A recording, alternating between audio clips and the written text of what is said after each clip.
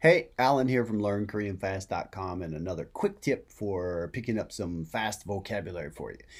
You probably haven't really thought about this, but I bet you already know some Korean words because there are no English words for them, right? So we can add to our Korean vocabulary by learning Korean words that are used in English. Now, of course, you might say, okay, we know, right?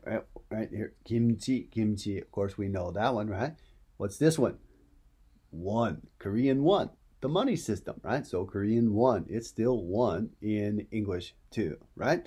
We also have soju. Soju is a fermented rice drink, right? Very popular. And bulgogi, starting to get towards food items.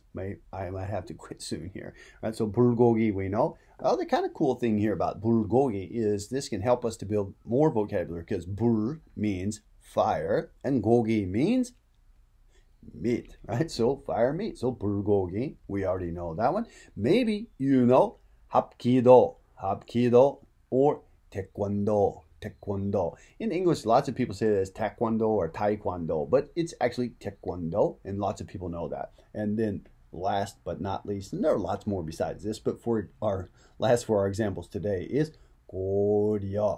Korea is where we get the modern name Korea because the Goryeo dynasty, right? So there, you already added a bunch of new words to your vocabulary. And if you look, you might find a few more. There aren't a lot, but there are some, right? So that's today's video. Thanks a lot for watching. As always, I'm really, really grateful for everyone who clicks like, subscribes, shares these videos, and all of you, thanks a lot to everyone who's gone to Amazon and bought my book. That link is below, right? So remember, also, if you have a question, please feel free to post it in the comments below. Thanks. 다음에 뵙시다.